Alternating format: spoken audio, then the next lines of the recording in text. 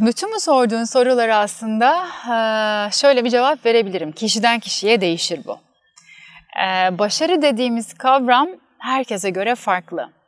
Ama bana göre sorarsan başarılı bir ilişki beraberce ortak misyon, vizyona bakan ve aynı yolda yürüyen bir çiftin mutluluğu, heyecanı, sevinci ve aynı zamanda bir o kadar başlarına her ne gelirse gelsin yine de beraber olmayı seçen bir çift benim için mutlu ve başarılı bir çift. Kimisine göre başarılı bir çift farklı iş dallarında çalışan, hatta farklı ülkelerde yaşayan, zamanın belli anlarında buluşan bir çift de olabilir. Dediğim gibi bu kişiden kişiye ve çiftten çifte göre değişecektir.